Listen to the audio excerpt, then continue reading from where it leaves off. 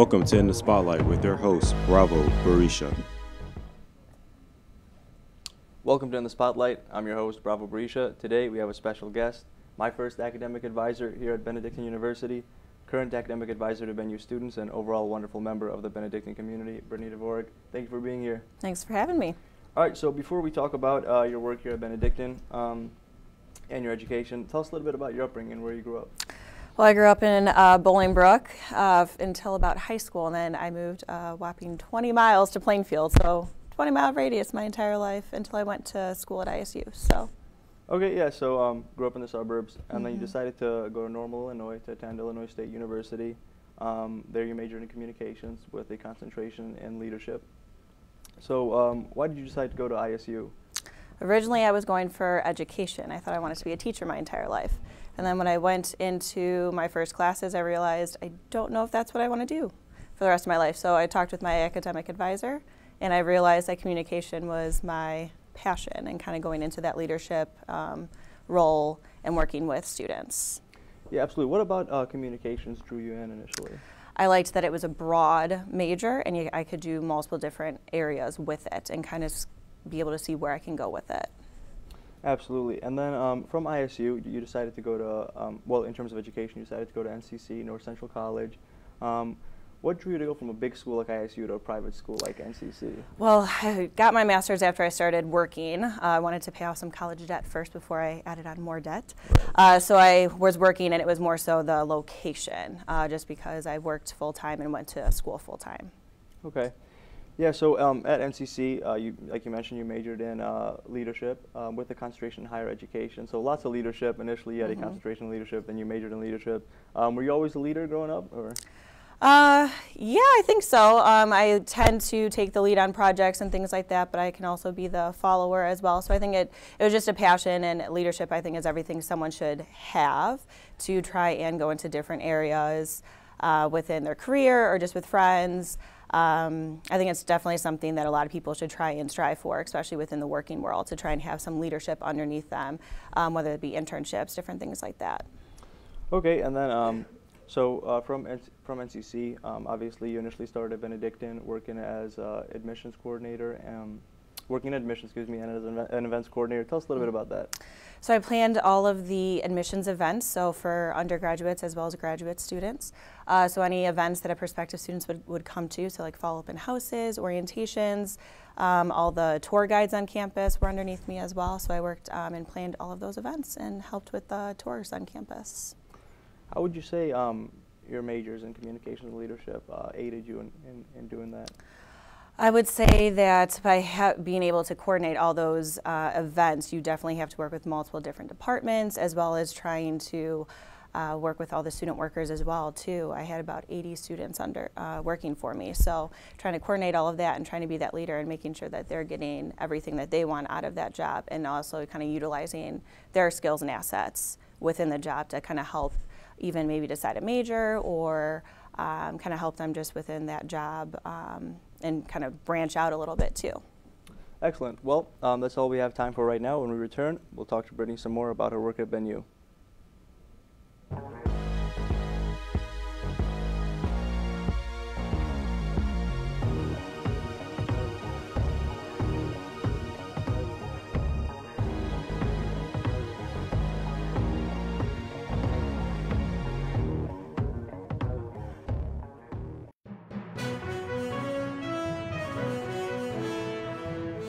Welcome to Ben News for December. I'm Zachary Dunn. And I'm Zakira Majid. Here are this month's top stories. An anonymous donor donated a windmill to Benedictine University. Eye of the Eagle's Rob Eber was able to meet with Benedictine's very own Jean Marie Kauth to discuss the gift that was presented to the university. This is Rob Eber from Eye of the Eagle here with Dr. Jean Marie Kauth. How are you today? Good. So it's to my understanding that an anonymous donor donated a windmill to the university. Can you tell me a little bit about that? Yes, I really don't know who donated it, but we want to thank them. It's got great symbolic value, educational value on top of contributing to offsetting our carbon footprint at the university. And yeah, it's going to be installed in the garage. and the elevator tower. And my understanding is, all the approvals are in place, the electricity's in place, but they have to wait for the cement to be poured. It has to be a certain temperature to pour that cement. Okay. Awesome. Now you said it's going to be on the in the parking garage then? Yes, mounted on the elevator tower. Awesome. Now, do you know what the what the windmill is going to power? What exactly the power is going to be going to, or how much it's going to give? It's a 1 kilowatt windmill, and my understanding is it's going to go to the garage, and that's not enough to power the whole campus, of course. But yes, it's a step in the right direction. Absolutely. Now, do we know if the donor was able to choose the windmill, or was that the university's decision and he just donated the money, or would you happen to know? That I don't know. I think that, there's only so much windmill you can buy for that amount of money. There are different models, so I'm not sure if the donor had a role in that, but I thank them. Absolutely. Yeah, if the donor happens to be watching this, thank you very much on behalf of the university. Once again, this is Rob Eber from Eye of the Eagle here with Dr. Jean Marie Cow. Thank you again for your time. Thanks, Robbie. Thank you. Awesome. Perfect. I just call you Robbie because that's fine. When you say your name, you say Rob Eber. Yeah. But it sounds like Robbie. In early November, a discussion panel was held, bringing awareness to the problem of toxic masculinity.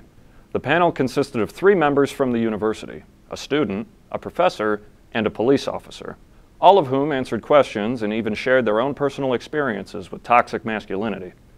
Once each of the panelists were done sharing their thoughts, the audience was given the opportunity to share theirs.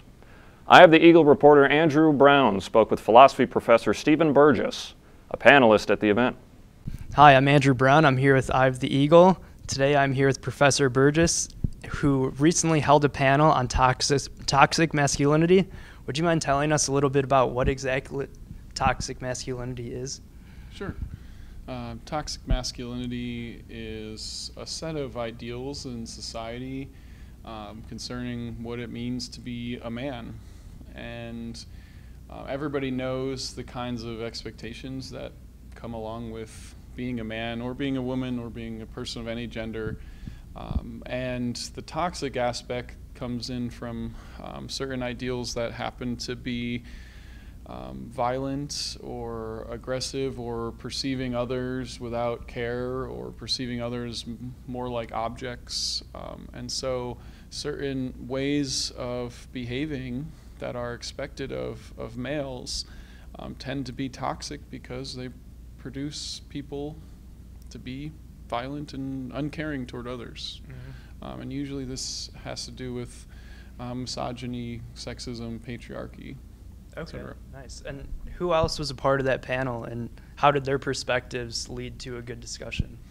Yeah, we had 3 panelists. We had student Anthony Miller.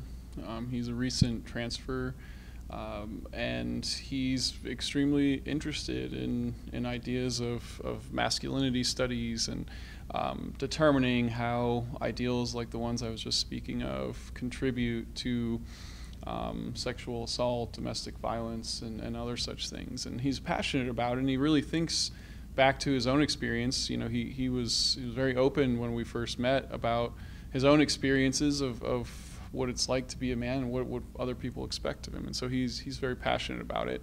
And we also have, of course, the police chief, Derek Ferguson, on campus, and he's someone who's been working actively to combat trends of toxic masculinity. Okay, and is there any advice that you could give students to stray away, or how to stray away from this toxic masculinity?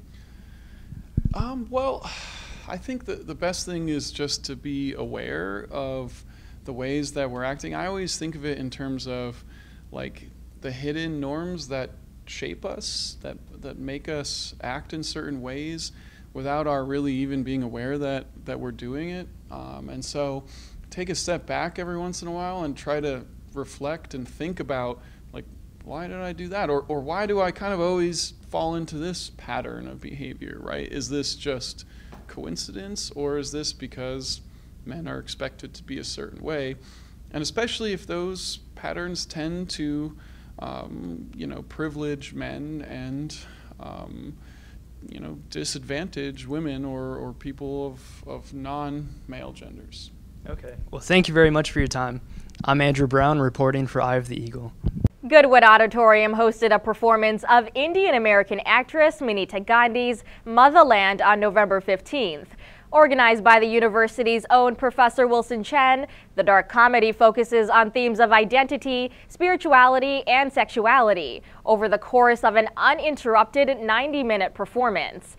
The event was sponsored by Benedictine University's Intercultural Education Committee, Campus Ministry, and many others. The show has made many stops during its run and was available here for a very limited amount of time. Eye of the Eagle Zachary Dunn spoke with event coordinator Wilson Chen to find out more. I'm Zachary Dunn with Eye of the Eagle, and I'm here with Professor Wilson Chen. Hi, glad to be here. Thank you for speaking to me this evening. I wanted to ask you, here we are at the Goodwin Auditorium, who originally came up with the idea to bring this show here? I happened to see Motherland a year or so ago, and I talked to colleagues about it, and folks sounded very excited about hosting a performance like this, and so we inquired with Manita Gandhi's agent, and step by step we worked it out. We thought it would be a real hit with our students. It would inspire them, it would move them, it would introduce them to a kind of theatrical performance that you typically don't see in the suburbs. If you live in the city, you have lots of access to these kinds of theaters, but out here in Lisle, not so much. So we formed a group, and 6, 7 different departments worked on this together. So it was a fun, collaborative planning committee. Yeah. Mm-hmm. How long has this show been running? So she actually developed Motherland at Silk Road Rising in downtown Chicago, and then it premiered in its final form at 16th Street Theater in Berwyn.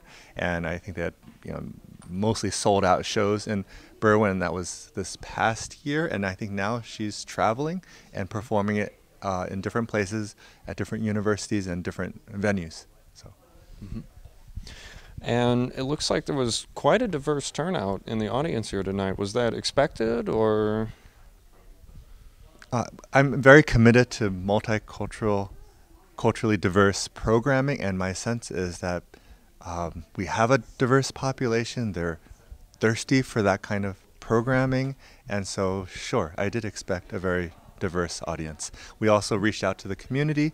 There was an interview that Manita Gandhi did with Chicago Public Radio, so many listeners actually contacted us afterward and ended up coming to the show. So I think, we got a lot of diversity from our campus, but also from the greater Chicago area, also from the Naperville community. So I think certainly that was one of our goals, yes. Mm-hmm. It was quite an intense performance, but I believe it was very well handled, and it was very poignant in its message. Was there a bit of a risk in pitching that to the stagehands here, or the intensity of the performance? Right. Yeah, we knew it was an intense performance. I had seen it before and was incredibly moved by it. You laugh through many moments, but you also easily cry through other moments, and so it is a very emotionally intense experience.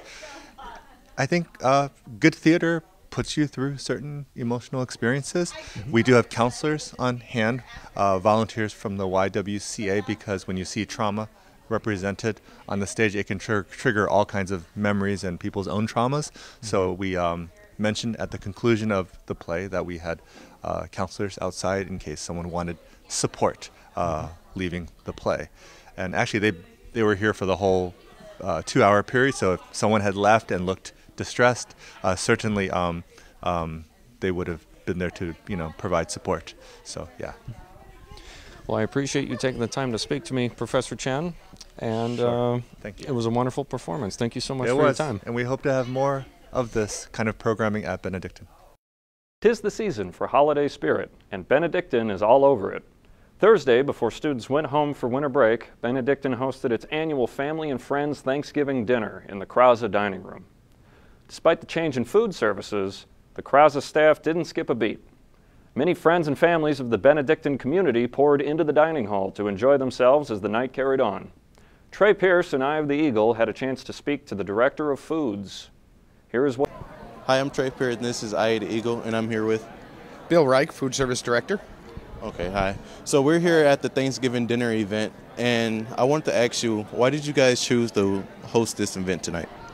Well, it's a rich tradition at Benedictine. It's been taking place for 40 years, and we really wanted to continue that tradition and be a part of it and have some fun. So, did you think that it was a good turnout tonight? Yes, it was an excellent turnout. So, before I let you go, what is one thing that you're thankful for? Well, I'm primarily thankful for my family, all of the folks who are close to me. I'm also thankful for the Benedictine community because it's a great place to be and to work. Benedictine's Institute for Business Analytics and Visualization held its first ever hackathon on November 16th. Participants competed against one another by analyzing data sets through a program called Looker. Using the data, each group made their own conclusion about living in Chicago. A group called Big Data Energy came in first place with their presentation on how income affects people's desire to live in Chicago. A group called Big Data Energy came in first place with their presentation on how income affects people's desire to live in Chicago. Eye of the Eagles' Bernadette Manalo spoke with Dr. Larissa Ademiak to learn more about the event. So Dr. Ademiak, why did you want to create this hackathon? The hackathon was actually recommended to us by one of our sponsors, Cupola. So we had met with Leonard King over the spring semester. We had taken a group of students to 1871, which is an incubator in Chicago. It's an entrepreneurship space, and we had met, and we had started working on various projects over the summer, and he said, you know, hackathons are really great, they're really fun, they're very innovative, and so that just really launched the entire process. And can you tell me how the hackathon actually works? So a hackathon is a project that students get to work on throughout the entire weekend. So traditionally, hackathons will involve either 36 hours or 48 hours, and students will spend the night.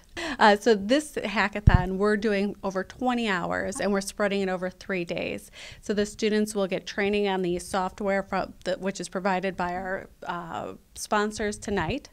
Then they'll have a full day work session tomorrow. And then on Sunday, they'll have some morning time to finish up their project. And then we'll have our award ceremony Sunday afternoon. The project, we've gotten data from the City of Chicago, so we've been working with them quite closely, where the students are going to be putting together a desirability index for the various neighborhoods in Chicago to help determine which is the optimal neighborhood to live in. What do you hope students get out of participating in this event? I hope they get a love for learning about data and modeling. I also hope they just really learn to enjoy the process of modeling and coming together with their team and creating something that they didn't think was possible. And is this something that you plan to do in the future? We hope to. Yeah, we hope to continue doing this. We've got some ideas for maybe doing another one in the spring and working with other various universities within the Chicagoland area. Thursday, November 29th, Theta Phi Alpha held their first fundraiser, Pi Theta Phi. During the event, students could Pi members of Theta Phi Alpha for $1, professors for $2, and faculty members for $5. After the event, Gianna Toniello had a chance to speak with a member of Theta Phi, Alana Davis. Hi, I'm Gianna from Eye of the Eagle, and I'm here with Alana, a member of Theta Phi Alpha at the Pi Theta Phi event. Alana, can you tell me a little bit about this event? So this event we do every year, part of the sorority, and for today it's to raise funds for the new chapter on campus.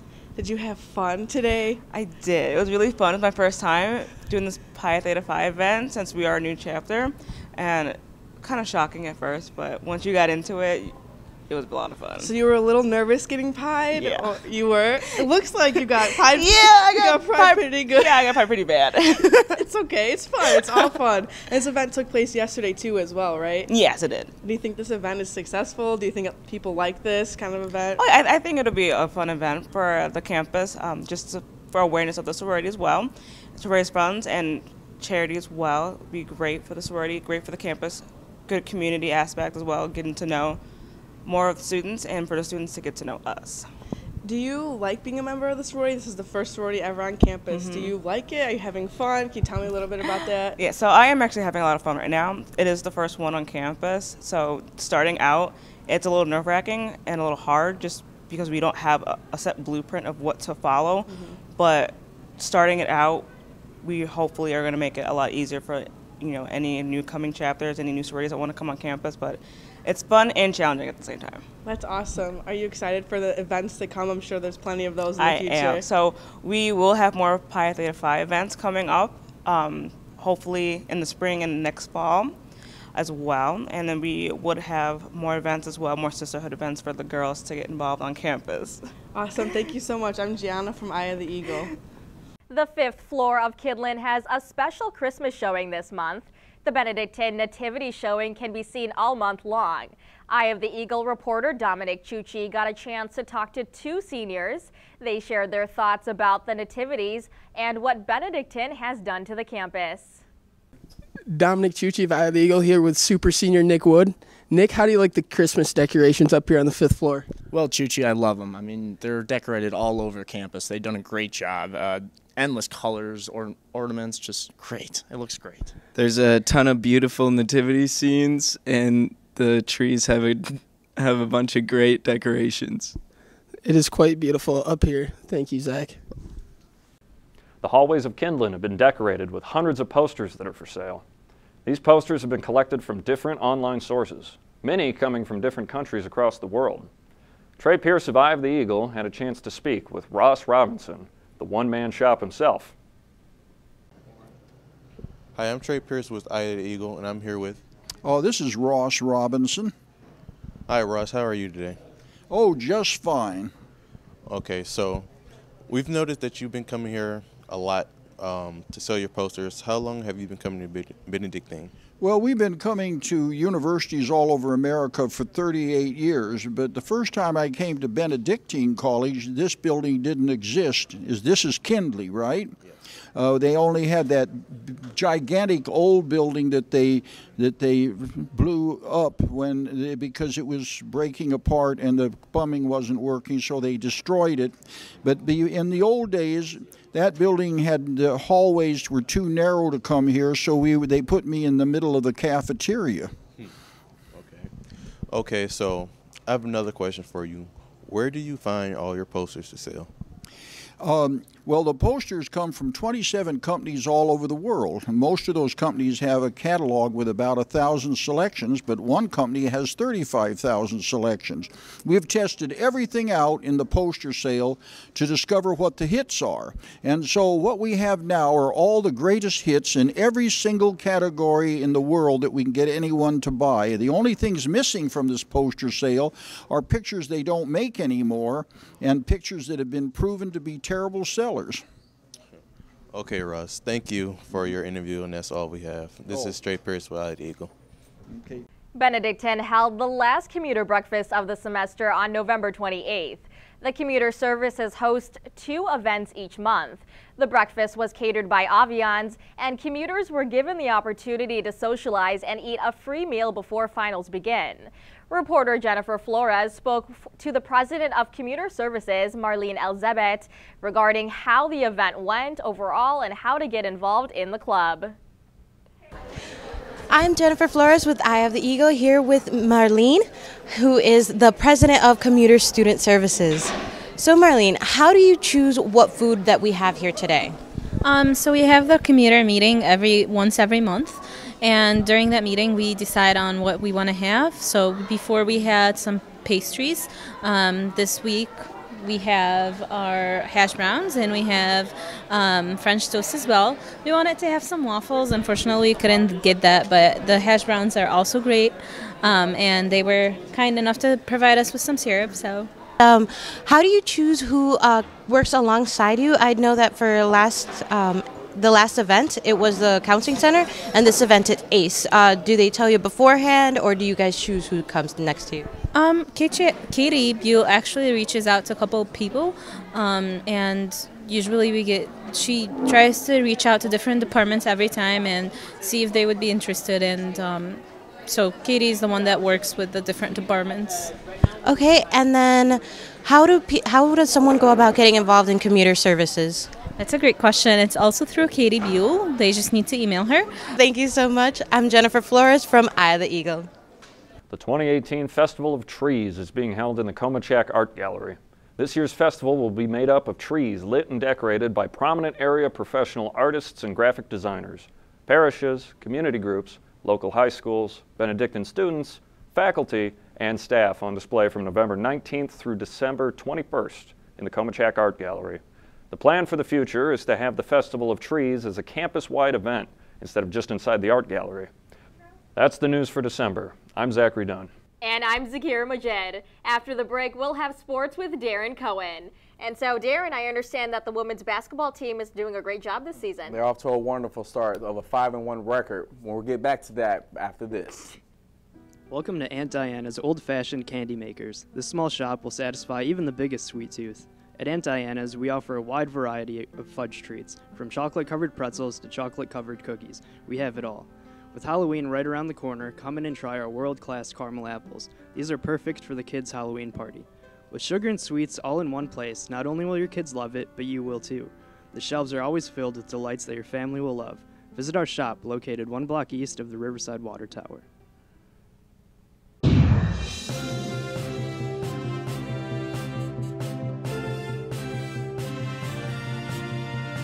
Happy holidays. It's a cold one out there, but it's a hot one in sports. The Benedictine University's football team fell to Aurora University on November 3rd, 41-24 in their final home game. The Eagles stayed in the game with 7 tackles from Frankie Veal, along with a school conference record of 18 receptions by Brandon Moore, but it wasn't enough to keep the Spartans from winning. Eye of the Eagles' Tiffany Bush spoke with senior linebacker Frankie Veal about the team's mindset going into the emotional-driven game. Hi, I'm Tiffany Bush with Eye of the Eagle. I'm here with Frankie Veal, a senior linebacker for the Benedictine University football team. Frankie, today was your senior day. What's your fondest memory you have playing football? I would have to say when I first started, I came in California, Pop Warner League. I ended up breaking my arm, and I never stopped playing after that. That's how I knew, I really loved the sport. So it, really stuck with me, and that every day, that memory sticks in my head. So. Today against Aurora, you played your biggest rival. How do you prepare for such an emotionally intense game? I just try to focus on my job, what's ahead of me. I don't focus on them. I focus on what we're doing at the time. I don't want to focus on them because if I focus on them, the game's about them. I want it to be about us. So my biggest thing was, make sure I'm prepared, make sure my team's prepared throughout the whole week, and making sure we have the same mindset when we came in. So we all hate these guys. That's how it is. We all hate them, and the only thing we can do is prepare mentally and physically for a battle. So. Last year during this game, there was a fight on the field. Is there any lingering animosity between the two teams? Oh, yeah. Oh, big time. Big time. Ever since that last year, that huge altercation, it ruined a lot of seniors' opportunity last year. A lot of players, we unfortunately lost a lot of players because of it. We fought for a couple guys back that, the AD actually helped us out with that. But besides that, we hate these guys. That's all I can say. They're our biggest rivals. It's us against them. And, I know a couple seniors, I know every Eagle feels the same way. Every sport feels the same way. Every time we go against them, volleyball, basketball, track, every time we see them in any sport, we just hate them. We want to beat them. And, we prepare for it. So going into your final game against CUC next Saturday, how do you plan on preparing for that? Since it's my last week, I plan on having fun, That's all I can do at this point. I love everybody. I love my team. I love the coaching staff. But I know it's literally my last week of football. And after that, it's over and it's real life hits. So I plan on making the most of it, make even more memories. And I plan on winning. That's a huge thing too. But, but besides that, I plan on having fun, enjoying my time. Every practice. I know running sucks and this sucks, but I know at the end of the day, I'm going to miss it. I'm going to miss everything about it. I just think about it, gets me a little emotional, but yeah, CUC, I don't know, man. Gets me a little emotional, so, I try to smile through it, stay happy, stay positive. So that's my mindset. That's what I'm going to go through. That's how I'm going to end it this week. The Benedictine women's basketball team won their home opener on November 9th against Augustana College 71-66. The Eagles led the entire game with a close fourth quarter against the Vikings. But sophomore Allison Mikulski led the team with 19 points, and freshman Alex Fanning followed with 15 points, helping lead the team to victory. The Eagles' Elena Morrow had a chance to talk with senior guard Casey Williams about the new team and the upcoming season. Hi, I'm Elena Morrow with Eye of the Eagle, joined alongside Casey Williams, senior guard for Benedictine basketball. Casey, you guys just got done with a great game. What are some of your expectations for the season? I really just look forward to our team working together and really getting a strong bond where we can get back on defense and help each other out on the backside, get into plays faster, stuff like that, getting a really good strong bond on the court and also off the court, so our sideline is always cheering us on and stuff like that. Yeah, definitely. Your bench was crazy today.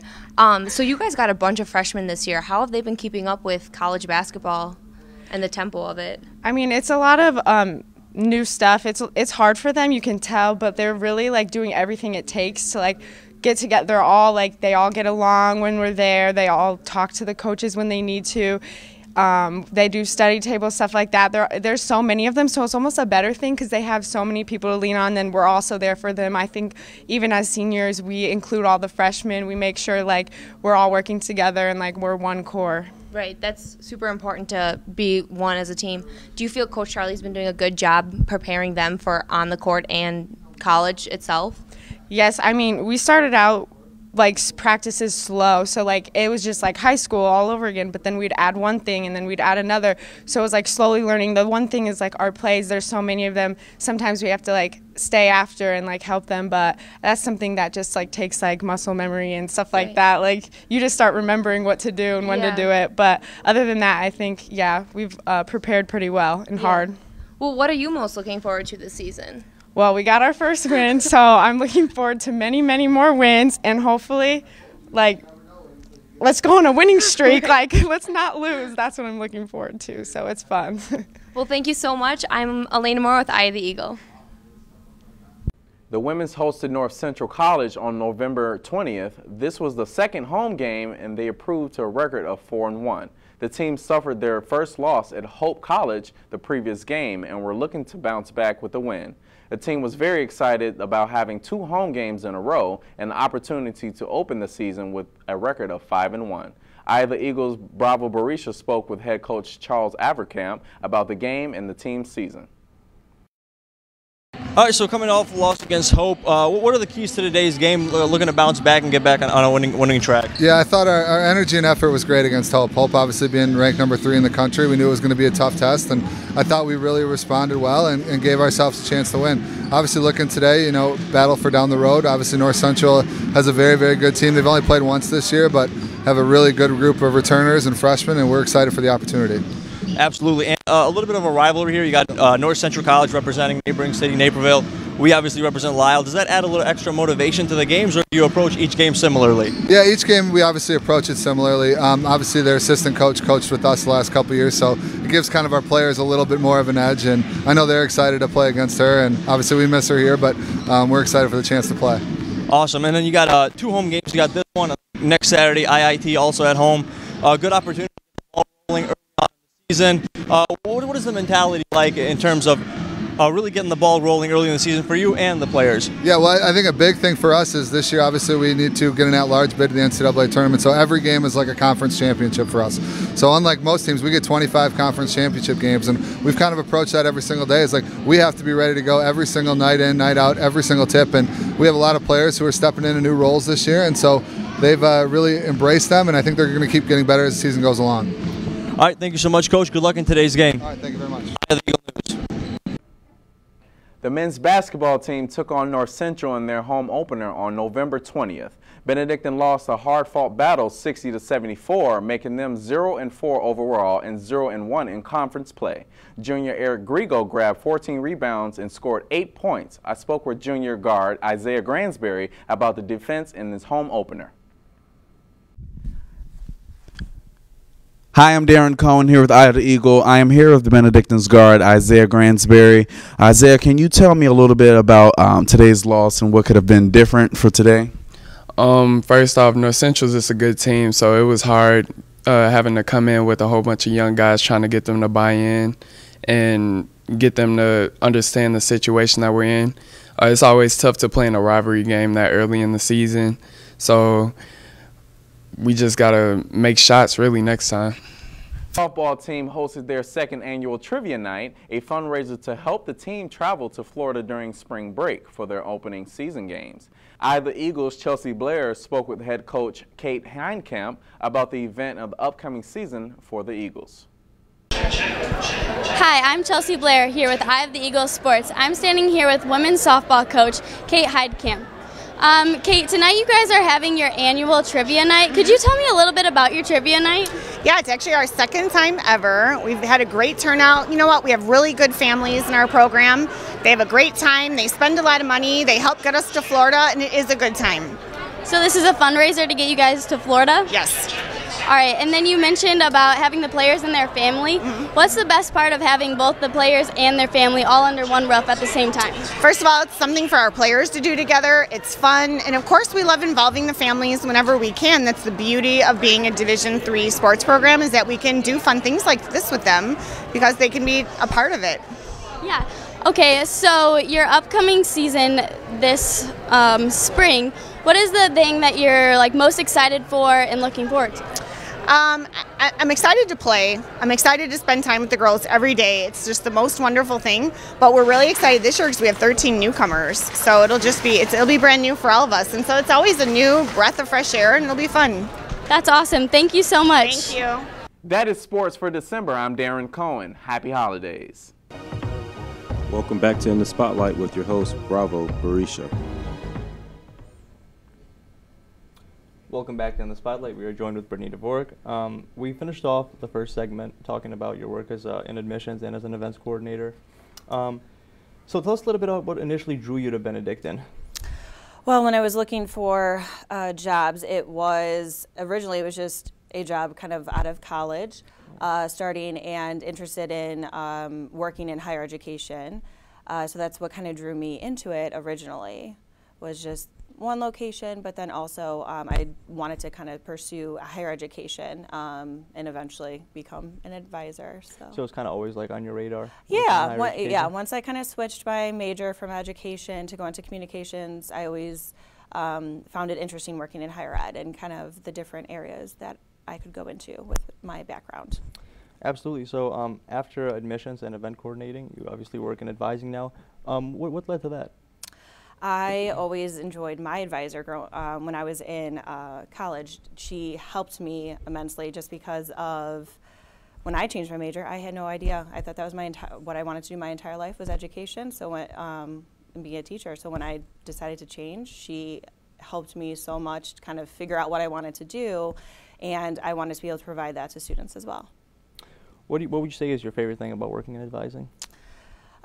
Making sure, especially because I work with some undecided students too, to trying to help them what their passion is and what kind of clicks and that light bulb that goes off a lot of times when they're taking different classes, especially with some of the undecided students, making sure that they kind of, figuring out what they want to do in that passion is always a good thing that I like to see. And then kind of the opposite of that, what would you say is the most difficult thing about working in advising? Let's see. Students responding to emails or text. Yeah. I would say that would be the difficult part. Yeah. Is it difficult dealing with students who are kind of undecided or unsure about switching majors and what? No, I wouldn't say so. It's more so just trying to figure out what they want to do. That's, I think, just kind of narrowing it down, because especially if you're thinking like marketing or communications, those are similar to a point, but there's still a lot of different classes you have to take, so just trying to figure it out to make sure it all plugs in so you can graduate in a timely fashion. Right. In terms of somebody who would be interested in doing advising as their career, what advice would you give them? I would say to definitely try and talk to your own advisors or talk to, and definitely do internships even too. See if you could do an internship in advising, or just kind of look more into what it entails to be an advisor, and making sure that you're definitely detail oriented, because I think that's the biggest thing, organized and detail oriented. What would you say prepared you more for advising, your communications or your leadership? I would say both. Both? Communication definitely, because you have to make sure that you're communicating effectively to your students, as well as the leadership. You want to make sure that you're the person that they know they can go to as well, and making sure that you can effectively communicate everything to them, and making sure that you have everything aligned to help them graduate, and to make sure especially like going back to the undecideds, right? Making sure that they realize that you're there for them with that information for them. Unfortunately, that's all we have time for right now. Brittany, thank you so much for being here. This has been In the Spotlight with your host, Bravo Berisha. Happy holidays and goodbye.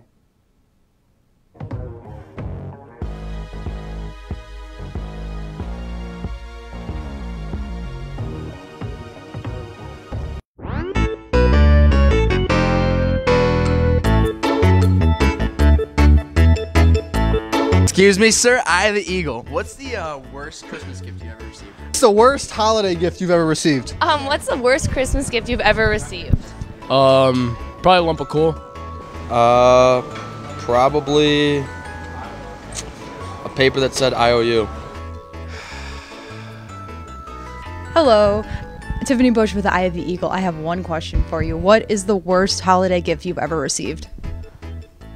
Oh, gift card to Best Buy. You don't like Best Buy? No.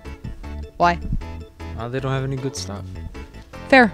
Thank you. The worst Christmas, no gift, man. No gift? No. Nothing. He got nothing.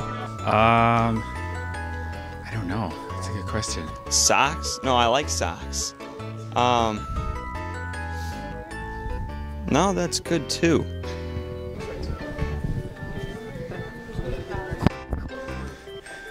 A lot of bad ones, huh? All right, here comes. We're gonna get what was the worst Christmas present you ever received from Frosty the Snowman. Did you hear that? Wow, that was a really bad present. Socks. What kind of socks? Off-brand Target socks. Christmas gift I've ever received is a pack of socks. And they wasn't even Nike. They was just no brand. I was like, what's going on with that? Like a pair of socks. Socks for all. An ugly Christmas sweater. A toothbrush. A toothbrush. Worst holiday gift. I've received alcohol as a Christmas gift, but I'm underage, so I can't even drink it. One year, my parents gave me a Bible for Christmas, and I still have yet to open that Bible. Yeah, I'm sorry, I can't think of anything. All right, thank you. Yeah. I honestly don't have that good of a memory, so I couldn't tell you. 7 stops for Frankie. Whoa, let's go. Okay. Campus Ministry, and many others. The show has made many stops during its run, and its availability here for a very limited amount of time. It's going so fast, oh my God. Dreaming of a white Christmas. I was the one used to know.